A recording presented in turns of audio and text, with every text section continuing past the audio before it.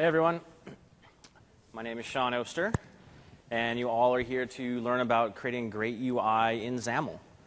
Thanks for coming to the session, I really appreciate it. I know a 5 o'clock session is sort of odd, but I just walked here from my hotel, and you do not want to be outside right now. The traffic was horrible. So you're a nice, air-conditioned, calm place. So we'll keep it nice and calm and educational. So like I said, I'm Sean Oster. I'm a senior program manager on Windows Phone in the developer division, specifically in the control stack, helping bring really great controls and ways to work with controls to developers like yourselves. Now, I sort of made an assumption there. Who here are developers? Nice, my people. And who here has used XAML before versus not? That was a horrible question. Who here has used XAML before? Oh, good. So the way I'm going to run the session is it's a little different than ones I've done before, if any of you have seen me. I'm not going to go just dryly through each control and teach you how to use it. I'm going to try to present you with new information that you've never seen about controls and new ways to use them. So how am I going to do that?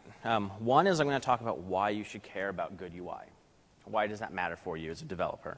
Then I'm going to take all these great, lofty design ideals and teach you how to translate them from design ideals to actual code. The biggest thing I always get frustrated by is I know my app doesn't look good. Some designer wanders by my monitor and says, that doesn't look very good, and they wander away. And I'm like, what do I do with it from here? I don't know. And then after that, I'm going to give you lots of little details. So I'm going to give you a little checklist that you can run through your app if you're sitting there and you don't have time to refactor 2,000 lines of code, but you want to check a few screens, sort of a checklist you can run through. So why does good UI matter? Well, the very first thing is this slide you're staring at right here. Does this inspire confidence or professionalism in you? Do you feel like you're getting your money's worth by the guy who rolls up here with this type of slide? And the answer to that should be no. This is a lot better. It looks like you've actually being presented to you by a professional. And this is why good UI, this is one of the reasons good UI really matters in your application. It gives a sense of professionalism. It doesn't just mean that it works. People look at it and go, ooh, that's great. I'd like this. Someone who knows what they're doing created this.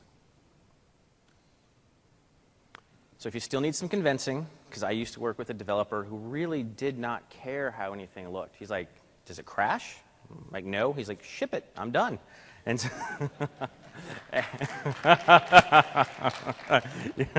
and so I'm going to try to help convince you that there's something beyond just shipping it.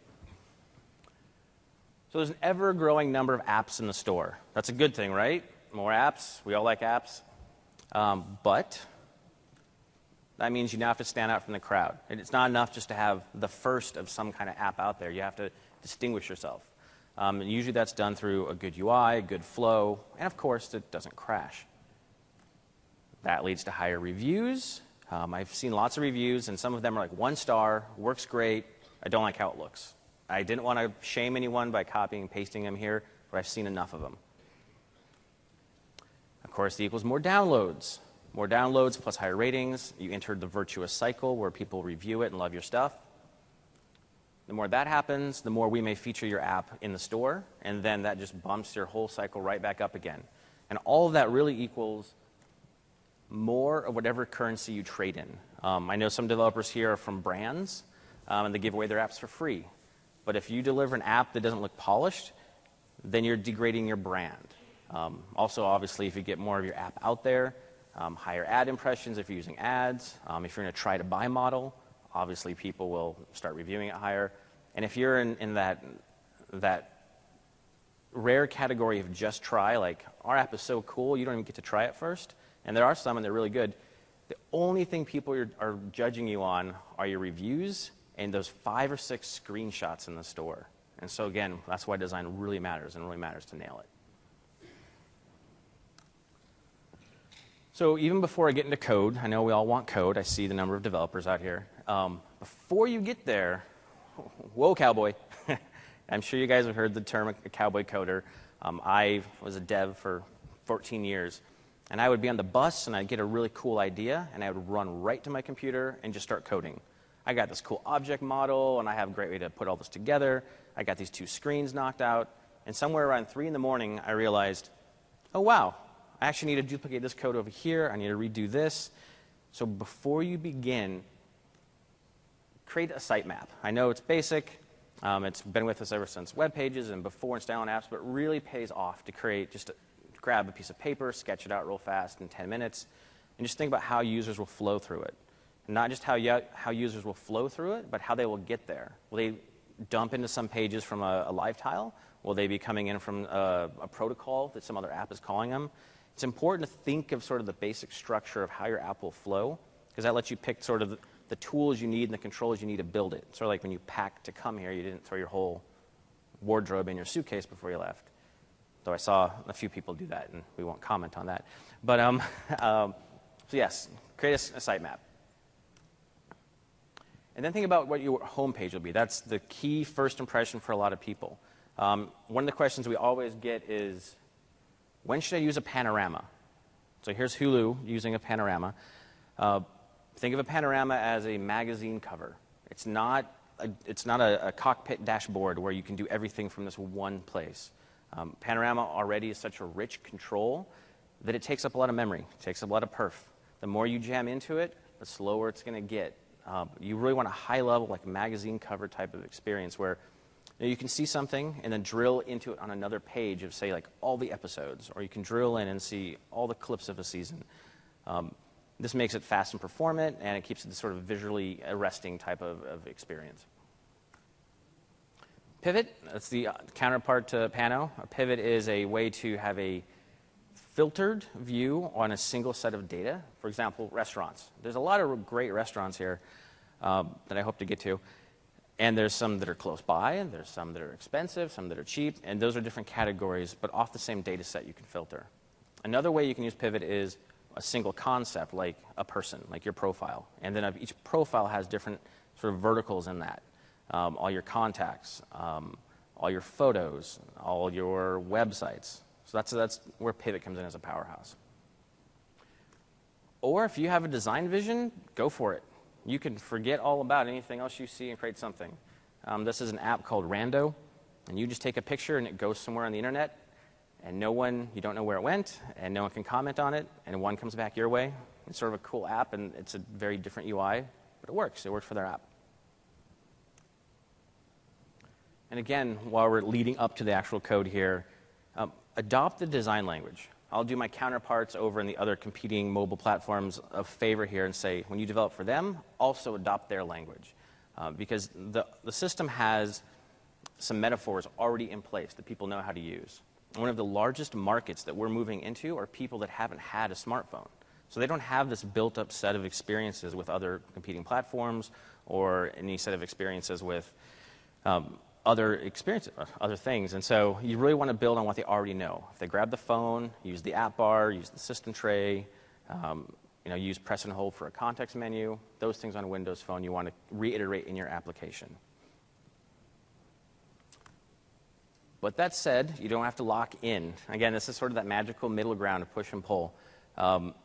Here we have a pivot, but we're using this full bleed image. It's a custom pivot. The next app over is this great app called Counters, just to count things. As you can see, I was building this deck 7 days ago. That's my countdown to build. It's a very simple UI, but it's completely custom. And then next we have this other app called PhotoPlay. It's like a photo sharing app. And everything is very Windows Phone design-centric, except for they've overridden the different accent colors to use their own sort of teal branding color versus using the system accent color. So these are all different ways that you can use the standard things on the phone, yet tweak them if you have needs for like branding or for ways to just stretch your legs. Okay, I promise that's enough of the lofty design ideals. We'll actually give you some hard data here. So we're actually going to build something. I sort of doodled this little application called Pincushion, which is just a read-only Pinterest client. And that worked great up to 2 days ago when the backend API changed, but we won't talk about that. We will focus on the UI portion of it. We're just going to show, this is a pretty standard-looking Windows Phone app. And even these type of apps, we see time and time again apps in the marketplace missing just little things that could maybe give user that impression of a higher level of quality.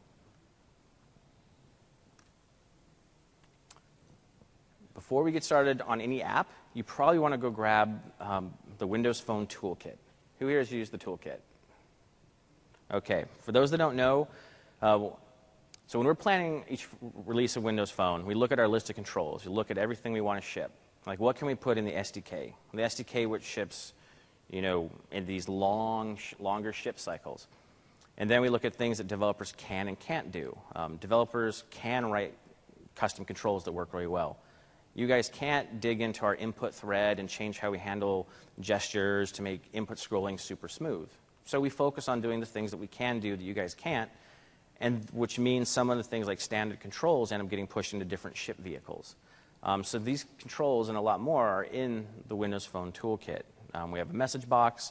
We have a context menu so you can recreate that press and hold experience, a date picker, list picker, which is like a combo box for those that don't know the Windows Phone vernacular, an autocomplete box, and a toggle switch. All these controls are there and more. There's also motion in there. So before you begin, you'll probably end up needing a lot of these controls. And if you scratch your head and go, where are these? Head on over to NuGet and grab it. If you haven't used NuGet, I highly recommend it, both as a consumer and a publisher. I love it. We actually dropped the whole MSI support for Toolkit in favor of NuGet because it makes managing versions and updating so much easier. So like I say, it rounds out your control selection. It also adds page and control animations, which we'll cover a little bit later, and those are key as part of the design. There's then a bunch of extra helpers, things that work with the visual tree, if you know what that is, date-time converters to convert a date into something more human-friendly, like 3 minutes ago or 2 days ago, which is actually pretty easy code to write, but it's a lot of boring code to write. And why do it when someone else has already done it for you? And we have those in the toolkit as well. Layout. Layout is the key. Right as you're building your pages, how are you going to lay out your app? First, don't be afraid of white space. We see a lot of apps, they're trying to cram everything in. Don't be scared of you having some white space in between your controls. So layout. This is a red line from our design studio. And they talk about different things that you need to do to your app. So like I said, don't feel like you have to cram information into your page, into above the fold, as they say in the newspaper industry, that part of the newspaper that's above the fold. And then they think that everything underneath it no one reads. Not so on a phone. Vertical scrolling is the most natural gesture to do on a phone, besides dropping it, which I do quite frequently. So you want to support vertical scrolling in your applications. Once you do that, and you stop cramming your stuff in, you can now adhere to the standard 24 pixels from the side. So when you're designing your app, you want everything to be pushed at least 24 pixels over from the left and the right edge. Unless it's like a photo where you want full bleed, but 24 pixels in. And also, as you're laying things out, you want enough space between your controls. You want at least a 12-pixel margin around everything that's tappable or touchable. These 12 pixels, they sort of map to a hit testing to make sure that even my chunky fingers, when I'm on a bus or staggering home, I can actually tap on the controls without hitting something else. All our controls by default have this 12-pixel moat around there. But if you're writing your own or you're overwriting it, make sure you keep that in place. It's really important to the usability of the phone. And now that you have vertical scrolling in your apps, support both portrait and landscape. I know one of my favorite phones was the Nokia 800. It was very compact, very small, and I loved it. But of course, I love my 920 as well, but it's a much bigger phone. I find myself turning it landscape a lot more for reading articles, for browsing sort of rich content. So if you can, have your apps support landscape as well. And I'll show you how to do all these things. If you guys have been to Karina's talk, she's talked about the design grid, so I won't hit it up too much here, but it's an image, an overlay that we ship in all the projects. You can turn it on, and you can see if your controls are lining up to this grid. This is the same type of grid that the design studio uses when laying out all the first-party applications. It's a good way to say, like, something looks off. I know that Sean guy said something about white space, and I'm trying to do this design stuff he told me about, but everything looks crammed or too far apart. If you align things on this grid or use it as a rough guide, you'll find your layout actually does magically look more professional. I'm not kidding. I laid it over some stuff. I resized some things. I'm like, wow, I might actually buy this app now. So here's Foursquare. And there's something about this design that just works. It looks well, But if I was doing it, what numbers would I use? How would I guess? Well, when you lay the design grid over it, you can see it roughly matches up. You can see how things actually fit. And so you end up getting that nice visual polish. Now, I don't know if they used it or not. I bet they did. But you can see things that align to it end up actually having sort of a clean interface look to it. Styles. Before we can get to the code, I have to teach you a little bit about styles. Who here knows about styles already? Okay, I'll give you guys a quick overview. A style, if you've used HTML, it's like CSS in a way. It's just a collection of commonly used properties. Say a foreground color and an opacity and maybe a font name. And these three things you want to apply again and again and again to multiple different controls. Stop doing that. That'll drive you insane. You can just create a style, and then you can reuse the style. Styles, you can store them globally in your application. You can do it just at the page level if you don't want to pollute your namespace with a bunch of styles. You can also take those styles and put them at the control level. Not that you ever really want to, but you can. Another good thing is a bunch of standard styles actually ship in the SDK. Do people know about the standard styles that ship in the SDK? Do you guys use them? I don't see any hands. I see a nod, though. I'll take the nod. Yes. So, yes, a lot of people don't know we actually ship a bunch of standard styles out of the box, so I can show them to you. And as you can see, the format for a style is very easy. You just say it's a style, and you give it a name, and then you have to say what it's targeting, what type of control it's targeting, like a text box or a button. And then styles can also inherit from other styles. So you can build up a nice hierarchy of styles and say, well, I have a default, and that default is built upon. Use pixels. We have very few pixels, so be wise with your pixels. Two things that I want to enforce and that our design studio wanted me to make sure I talked about is this upper area here. One, unless you have a very, very good reason, please don't turn off the system tray.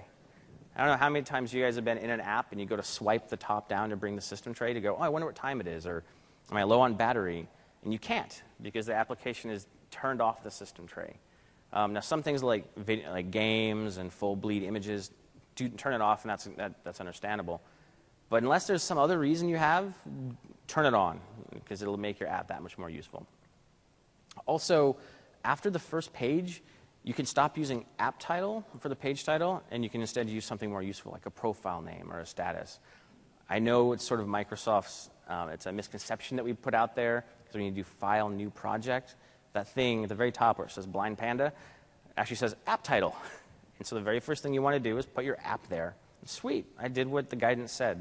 But once you get off your main page, start putting things like profile name or a current action you're taking. It, again, makes everything easier, and you're using your pixels wisely. Finally, some code. So let's code some layout. Let's take some of these things and apply them to an application that's not working so well and show you how quickly you can do it.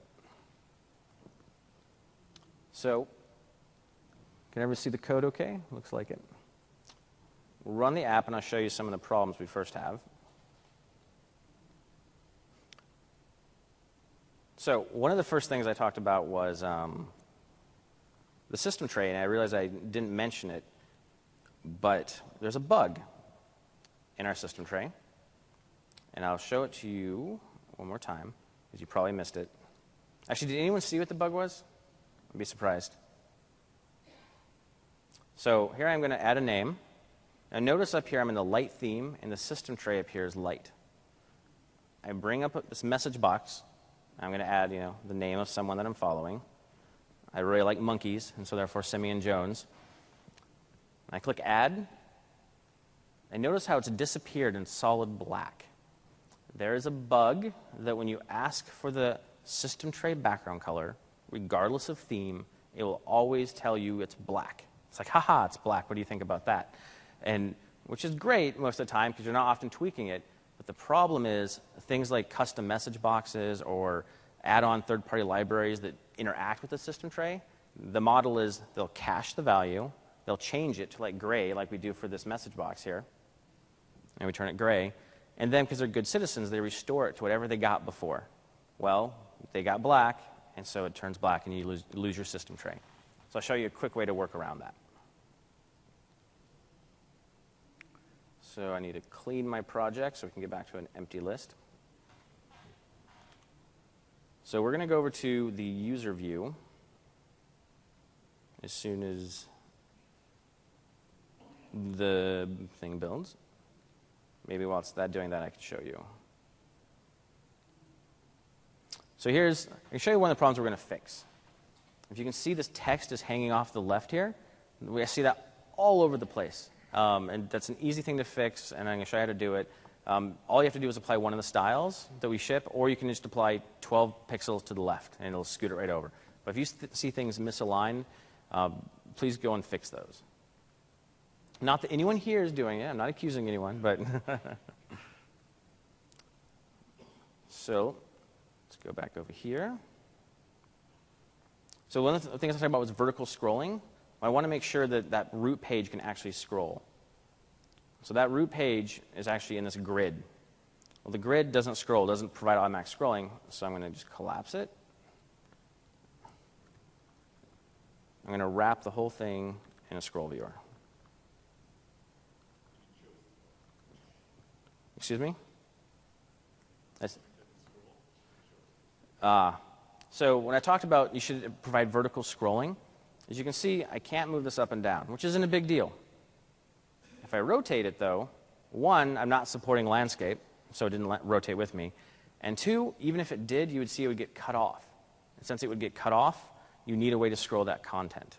So that's why it's good to always have a scroll viewer, which is our sort of scrolling container, somewhere at the root of your application. Now, if the bulk of your content comes from a list, then that already has a scroll bar built into it. But if it's static content like this, go ahead and add a scroll viewer into it. So the simplest way to do that is, you can see I've just added a scroll viewer around the grid, and that will make it start to scroll. And another thing is, once you've started scrolling, let's run that. Once you've started scrolling things, you'll find an interesting effect, which is it clips right at the bottom. It ends right underneath the app bar, which, let's add our name in again.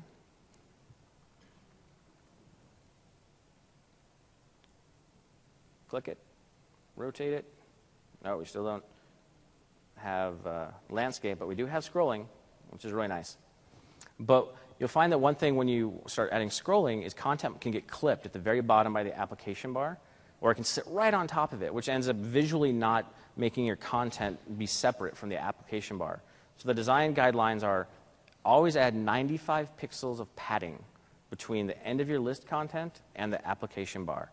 This brings content up into sort of the visual 2/3 portion of the screen, and just makes it so you can separate that content away from the application bar. These are little things that I don't know if we've ever even published anywhere, but they really do make your application feel better. So now we've got scrolling. Let's make sure we can support landscape.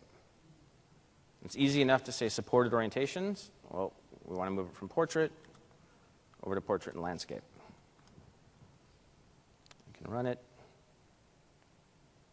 See how that goes. And then, very nice. Now we support it. As you can see, now we're clipped, and we definitely need to have something where we can scroll up into the content. But this content is right here at the bottom. It's stuck. Like it's hard to see. It doesn't really, you have to sort of scoot it up there to see if there's anything else underneath there. So what we can do is simply take this grid, at the very end, we'll just add 95 pixels. And now we've increased the amount of space it takes up inside the scroll viewer. So when I run it again, you'll be able to actually slide it up way past that application bar. And the content will now be separate. So the next thing I want to address is this text right here. This is annoying because it sort of sticks out. So one of the ways we're going to do that is we'll go into Blend, because Blend actually has great support for showing you all the default system styles. So here we have the description text. And all I have to do is right-click, come over here to Edit Style, Apply Resource, and voila, these are all the styles that we ship with. I just want a normal style. Nothing too fancy. You can see it instantly scooted the text over. As soon as I did that, now it'll correctly line up on the left side. So that's all well and good, but you don't want to have to do that for every single text block in your application. A neat sort of trick to make it so you don't have to worry about this in the future is you can actually go into your application.xaml. If you don't know what application.xaml is, that's like the global repository of all things, everything your application can see. So come over here to app.xaml. Go into resources. I already have a nice little resource for us. Paste it on in. And what I've done is I've said this style now applies to every single text block in my application. If you haven't styled it with anything else, it automatically gets text box normal style or text normal style. So now everything will lay out correctly and it'll look, even if you forget, you're covered. So now that I've done that, I can actually go back into my user view. I can find wherever that text was, which should be right here, if I can click on it. Or not. Oh, there it is. And since I did this in Blend, I have to make sure that I save it. It'll reload. And now I can just kill this style right here. And it'll still be aligned correctly. So that's a great way to generalize this type of concept. So wouldn't it be great if we could do that with some of the other things, like supporting orientation? Well, we can. We can actually create a style that applies to the page itself. So I'll come back over here to the app, to the app.xaml, grab my little code snippet down here, and grab all of that. So this style here, it's just called default page style. I want all my pages to pick it up. Its target type is phone application frame page. And I'm setting support orientation to be portrait or landscape. And also I'm setting the background like I was talking about earlier. This will make sure your system tray background is correctly styled. And so that if anything like a message box overrides it, it won't kill the color. So we can run it, show it in action.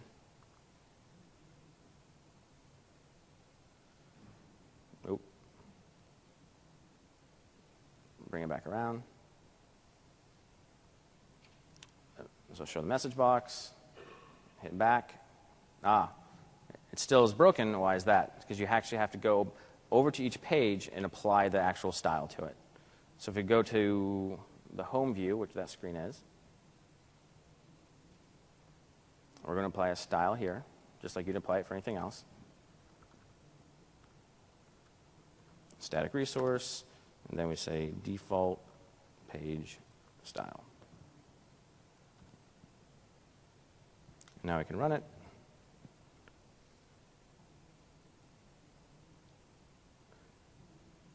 And then click this, hit back, and you have a normal looking system tray.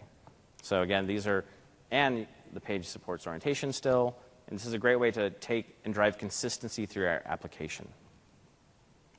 Because nothing is worse than polishing 9 of your screens but missing the last one. And there's that one screen that ends up looking like it just wasn't finished. So now that we have that in place,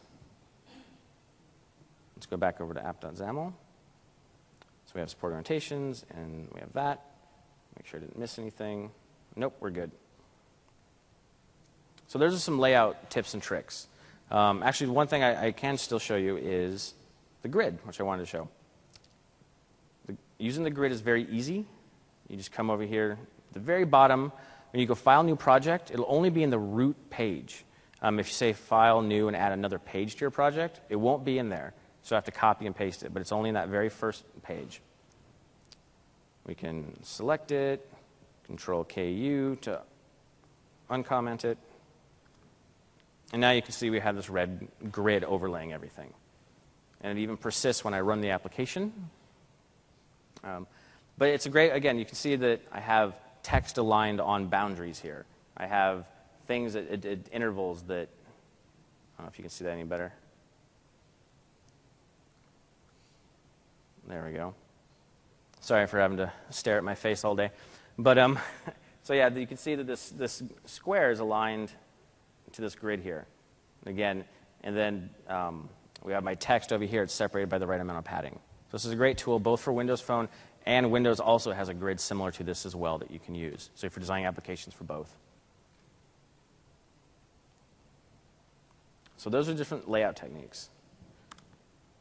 So now that you have some layout tips and tricks underneath your belt, layout is only half of the story on Windows Phone. The other half is motion.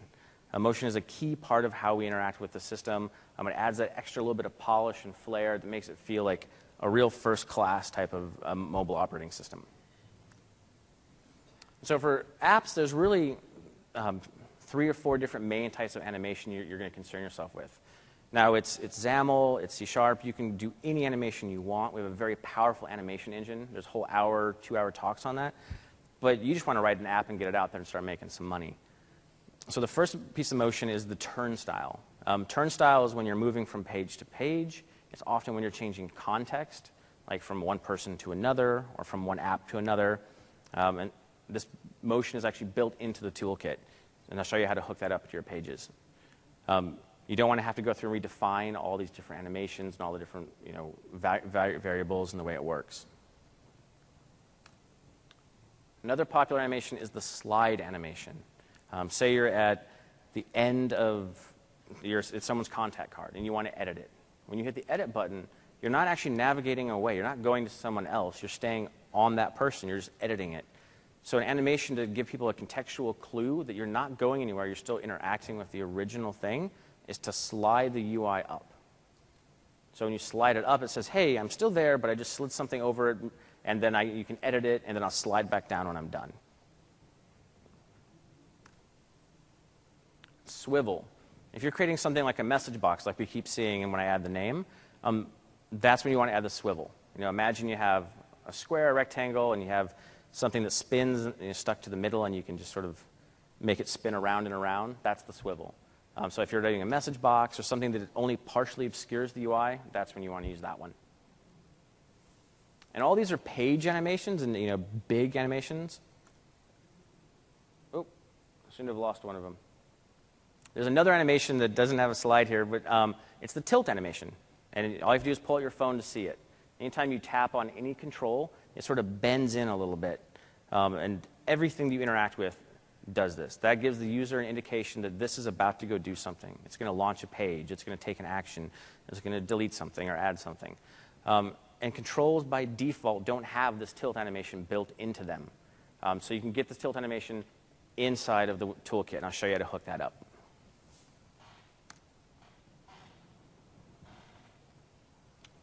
So first thing, and is the easiest thing, tilt. We want tilt to be everywhere. The easiest way to do it is to add it into one of these default page styles. If you don't do it, you can do the same thing on a per-page basis, but really you want tilt everywhere. It's just sort of something you should have. So an easy way to do that, I'll just grab my little snippet. And now, just by doing that, tilt works everywhere. Everything that uses default page style, all the controls automatically get tilt inside of them. You can turn it on per control basis or per page or your whole application. So that's nice, but how about the different page to page? Well, here we have a default page, but what we can do is create another style that supports the turnstile animation itself. And so what we can do is create another style that inherits from this one using the based on keyword. So we'll just grab this whole style here and paste it in. And the way page transitions work is you define the animation for the page when you come into it, and when you navigate back out of it. And you also define the animation for when you leave it going forward to something, and when you come back into the page from that forward navigation. So there's actually really 4 different animations that you can define. But the system is pretty standard, so you can just copy and paste this and then apply it to your pages, and then you have the default animations. So to use it, it's pretty easy. We just grab the turnstile transition, or the turnstile transition page style, go to, say, our user view, and let's just look at it before we actually add the animation so you can see the difference. comment that back out. Give it another run. And it's just a straight, when I click on my name, it's just a straight, flat jump. Sort of jarring. It doesn't have that smooth beauty that you see in the first-party applications. So we want to get that same type of animation. Come over here to, we'll add a style.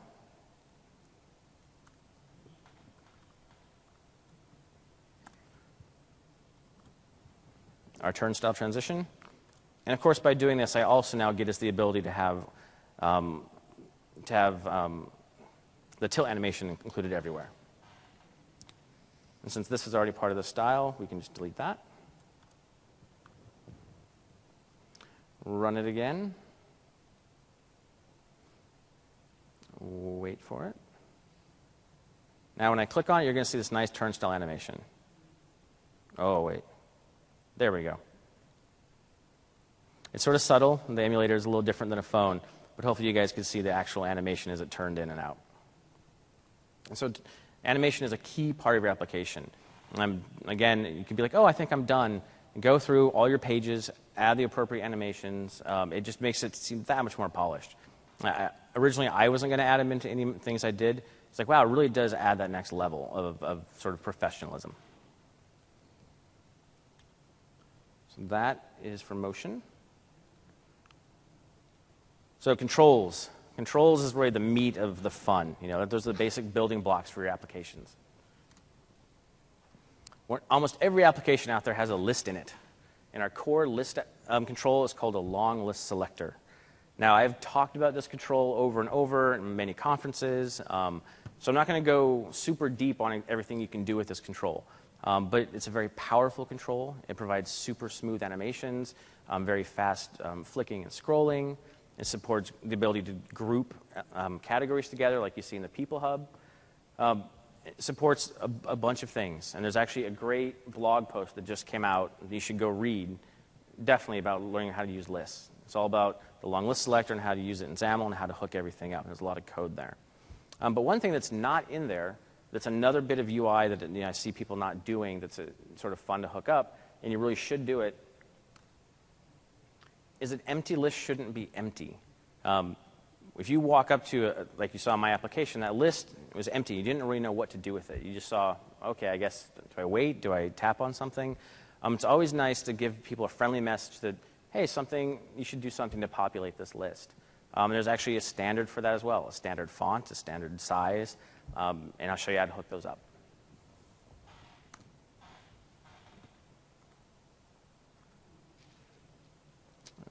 As soon as we can find Visual Studio. So let's go over to our home view. You know, there's no empty text right there. So one of the easiest way to do it is we can just add a text block right here that has our text, whatever we want to say. No, we don't need Excel, do we?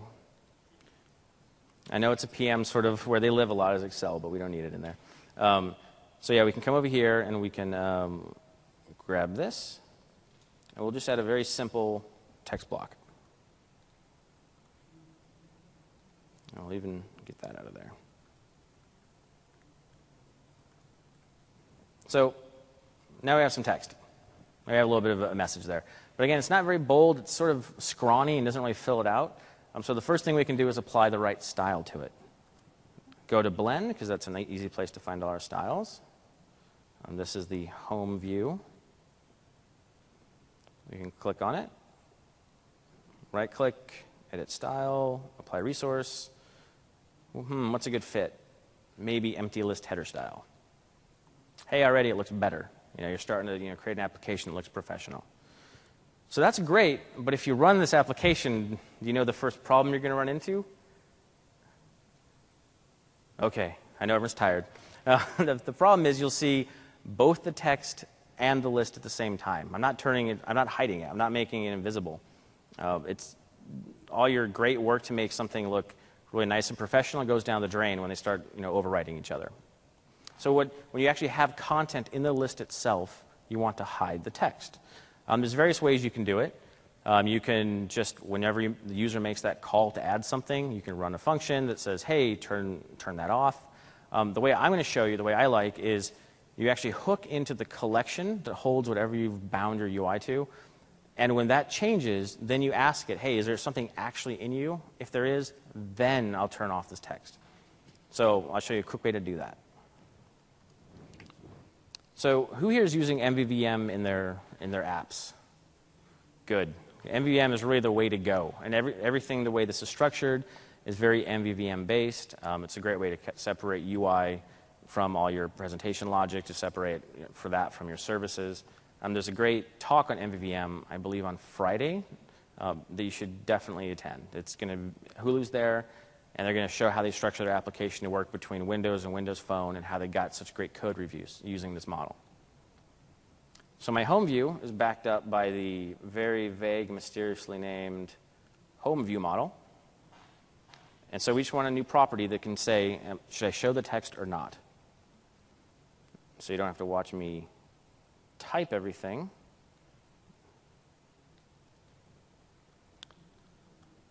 Now, that seems like a lot of code for those that might not know what notified property change is. But all I'm doing is I'm getting a value, I'm setting it. If the value gets set, then I'm going to go off and tell the whole system, hey, I was changed. If you're hooked up to me, you should react to me and do something. So I had a new property here on my view model called empty list text visibility. So that's great, but it doesn't do anything yet. Nothing's actually hooked up to it. So we want, whenever the favorites get updated, and that's the thing that's bound on that home screen, whenever that gets updated, we want that to call some code to change this value here. So the simplest way is you just hook this collection changed. Collection changed. We add a new method. And it's going to be called favorites collection change. Not all that difficult. And we have that coded up already. Just add that right here. Is that hard to see? I just realized. Is that any better? Okay. It's pretty simple. Whenever it changes, since the list itself is changing and given the event, that will be what the sender is, because the sender sent it. The sender is usually, say, an observable collection, but can also be a list. It could be something custom you created. But at the very minimum, it's probably an IEnumerable, which is sort of one of the most basic interfaces for collections to support it. So I'm going to assume the lowest common denominator, which is an IEnumerable.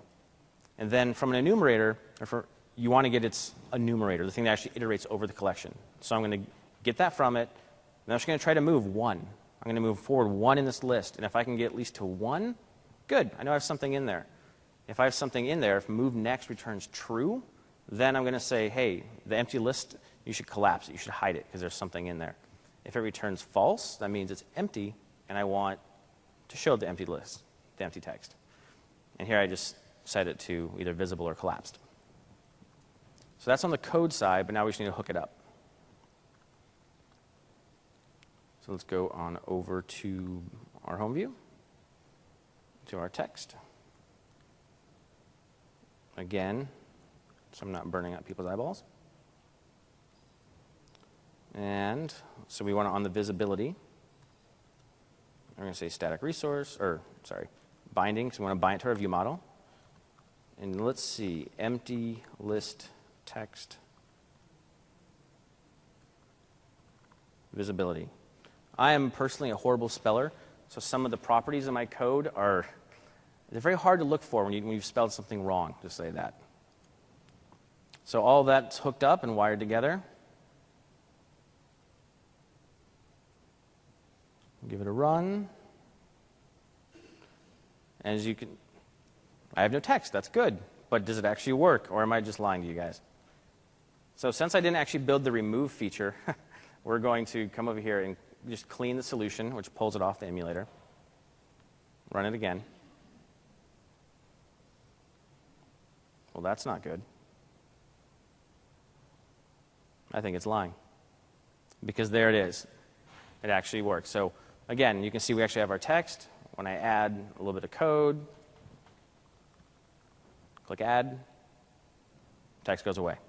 So it's a convenient little thing to add to your applications to give it, again, that last little bit of polish. It's almost so easy that we often don't talk about it or publish many articles on it, but so you can grab it from this talk and inject it wherever you have a list. So those are just some, like I say, go through and check out the article on long list selector. But another big thing is text, obviously. Text is a huge part of Windows Phone. It's also something that people do a lot with on your phone. You interact with it.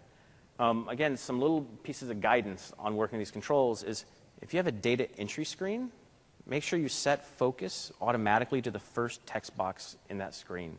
If people are 90% of the time always going to be tapping that anyways, help them out and set focus. Once you've set focus, and if you have multiple text boxes and they hit return, please advance to the next one. And that way they can continue editing their text. A problem that I've seen in a few apps, again, not your guys' apps, other people's apps, is there'll be 3 text boxes. And they'll type out their name and hit return on the first one, and it'll navigate them away from the page as if they signed up or as if they took the primary action on that page. And it's because they haven't trapped the enter key to go to the next text box. So I'll quickly show you how to do that. Another thing is input scopes. Anyone know what input scopes are? I know a few of you do. Yeah. Anyways, that's what controls how the layout of the keyboard. Please use them. If you're using like an entry field that takes a web address, use the input scope URL. If it takes something for like a chat type of scenario, use the word chat. You'll get the cool emoji down there in the keyboard. If it's long form text, use text. But please set it because it makes text entry that much easier. Make text friendly. A big thing that we do with Windows Phone is we always go through and try to make the text not just useful, but friendly. You want the device to feel like it's personable. I've seen some very robotic type of text out there. So if you can try to do something to make your apps you want to feel more friendly to people, have a conversation with the user. And use accent color sparingly. Accent color is usually reserved for things that take an action. If you tap on it, it's going to do something. If you look at all the buttons and all the controls in the system, as soon as you press on them, they turn to the accent color. Anything that has an accent color on it is almost always something you can action on. And if you're in like a list, usually the thing that's the accent color is the most important part of that item. So this accent color is one of those things that don't just splash everywhere. Be conscious of how you use it. And lastly, one of the things that I also see in edit boxes or in entry pages is there will be controls that are evenly spaced from each other. This includes the text that sits above them will be evenly spaced from the text box below it, and then that from the text underneath it. So you almost don't know which one goes with what.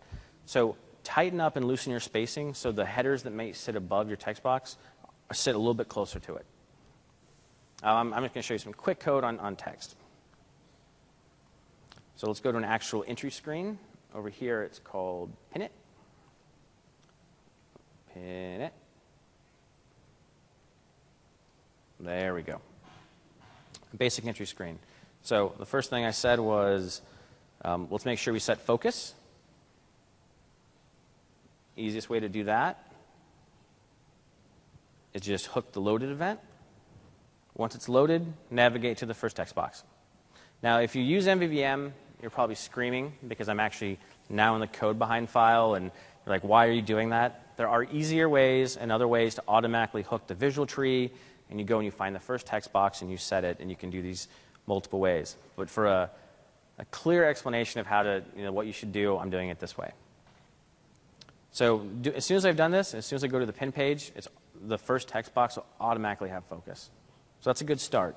So what about advancing to the next pages? That is easy enough. All you have to do, I'm sorry guys. All you have to do is hook the key down events. And on the key down, you just look at the key that comes in. Is it enter? Sweet. Go on to the next control. Very easy to do. Again, if you're MVVM purists, you are also cringing, and there's other ways to address this. So let's actually make sure we hook those key events up. So come over here to text block. Just say key down. And we're in the URL one, so we'll just say URL. Oh, that's not going to work, is it? It's a text block. You want it in the box. Go over here to this box, key down. And now when I hit enter in these two different text boxes, they'll auto-advance to the next one. And I'll show you how that actually works. Then I also talked about input scope. How do you set those? Is that very difficult? Not at all. You say input scope. Now here, you have no IntelliSense. So you don't have any idea what's available to you. So this is another instance where blend comes to your rescue. We switch over to blend. We go find this particular view that we're working with, pin it. Click on the text box. Go over to properties. Scroll on down. Input scope. And here they are. This is a good way to see what's available to the user. This is a URL, so I'm going to put that in there. For title,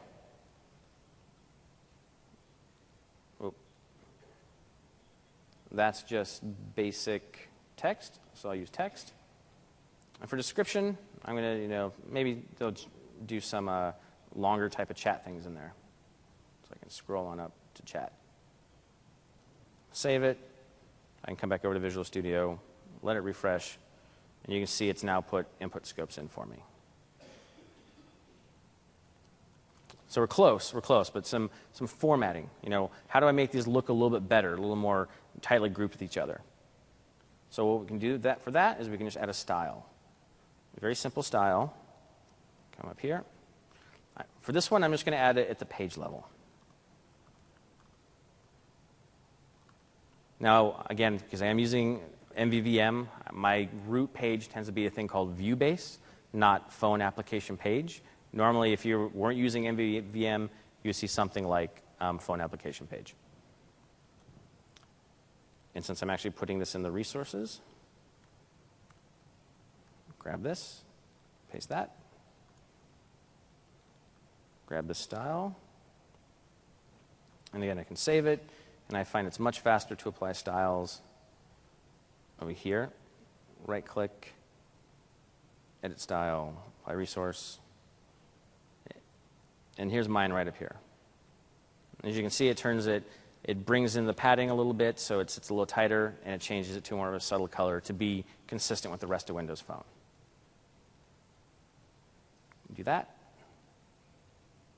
Same thing over here. And now it's starting to look a little bit better. Now, one other tip and trick that we don't really talk about, internally, there's controls called spacer controls. This is a convenient way to lay out and position controls relative to each other without having to adjust individual margins and padding. And we don't have a spacer control. It's so easy that you don't actually need one. So instead, we just sort of fake it. So I want to get a little bit more space in between each of these groups of edit boxes. So what I'm going to do is I'm just going to use a border. And I'm going to give it a height of 10. And you can see it pushed it down a little bit. And it seems sort of like a hack, but it's actually a very convenient way to add some spacing in between groups really quickly. I'm just going to duplicate that here. Push that down as well. Give it a quick run. And all these things are fascinating to me because the more I work with the design studio, the more I work with the people that build the first-party experiences, I realize there's a bunch of knowledge that we haven't yet fully shared to the developers. Because developers struggle with how do I make the UI look exactly like you do? What are these magical numbers? We have these numbers. And one of the things that I'm really pushing for is to create a design guide that has concrete values for you to consume and use without having to take screenshots and do pixel comparisons, which is something I've done multiple times before. I'm like, hey, can you guys just tell me what the numbers are? It's like, yes, we would love to tell you. Can you please give it to developers? So when I put the source up for this talk, hopefully I'll have all those values up there for you as well, included in the source. Click on me, click add, and as you can see, my first text box here has focus. The reason you don't see the SIP is because I hit it. Because I'm typing, but we'll try that again. There you go. SIP is up. I'm ready to start rocking. As you can see, I have a .com in my SIP. That's because I use the URL namespace. And when I hit the next button, it auto-advances to the correct place. I hit next, again, advances to the next place. Much more usable experience. So that's just some tips and tricks on text right there. Customizing. Now, if you want to customize something and really change it around, you want to re-template it. And re-templating is just taking the visuals of a control and changing them for something else. The whole model in XAML, whether it's Windows or Windows Phone, is there's only actually very key parts in a control that display your data or do something. Everything around it's just Chrome. You can add new borders, you can add images, you can add all sorts of stuff that's not key to actually functioning and working. So I can take 1 minute to show you how to re-template hyperlink to be something a little more useful and to look a little more like the phone. So we'll come on over here. And let's go to the pin view. Here's a hyperlink. It's underlined, and often in Windows you don't really see an underline. You see it more the accent color. So we're just going to right-click, edit the template. We're going to edit a copy. We're just going to call this accent hyperlink style. And don't be scared by the massive amount of XAML that just popped up, or by the fact that it's really tiny. Oh. There we go. Now let's sort of do some rearranging over here. Actually, we'll go all source. So the only thing that's actually important here to make this control work is right here, this text block. Everything else is superficial. You can change it. You can add another border in here. You could add hard-code an image in there. You could do all sorts of crazy stuff. But that's what gives controls the power. That's why when you're writing an application that maybe targets Windows and Windows Phone, you can have two different templates, one that looks maybe more phone, one that looks more Windows. Yet the underlying code is the same. And so templating is a very powerful topic. I encourage you, if you want to learn more about how to make your controls really look different, learn more about templating, because it's a very vast topic. But for this case here, I want to actually just change it to remove the underline, and I want to have an accent. I want to make it use the accent color. So to do that, I'm just going to look through this text block here. Like horizontal alignment, yeah, I want it to flow through. That's fine. The text, I definitely want that to stay, whatever it is. Underline, that may be a good hint that that's the thing I want to get rid of. If I pop back over to this view, oh, it's sneaky on the other side now, but it's not underlined. We're almost there. What about accent color? I can do the same thing. I can say foreground, static resource. I'm going to say phone, accent, brush. And now it's changed. And so now I've re-templated this control. This control doesn't have any property on it to set whether or not it should underline or not. So I had to reach into its internals and strip out the underline. But you saw it was very easy, and I did it in under a minute with all my random talking around it.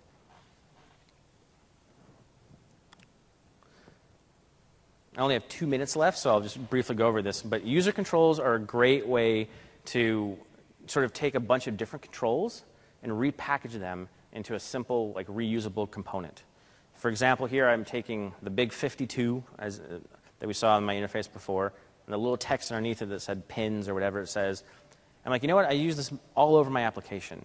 I'm tired of relaying it out and having to think of different ways to code it up. It's the same thing. It's really just two text blocks sitting on top of each other. So you can take those two controls and merge them together to create one new control, like, say, the Pinterest text block.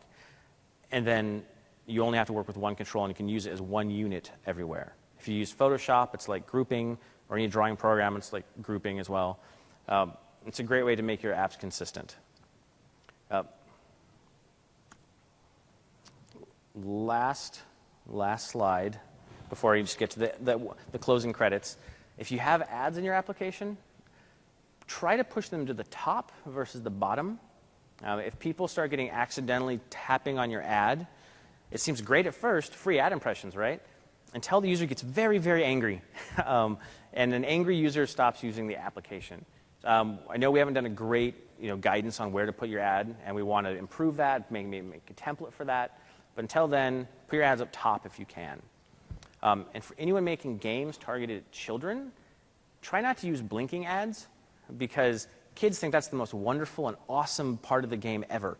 And so they tap on the ad, they go out of the application, and now they don't know how to get back. I'm like, I don't like that game anymore, and they stop playing it. Again, so you might get an initial one-click spike, and then people sort of stop using it. So ads up top, and try not to make them flash and blink if they're for kids.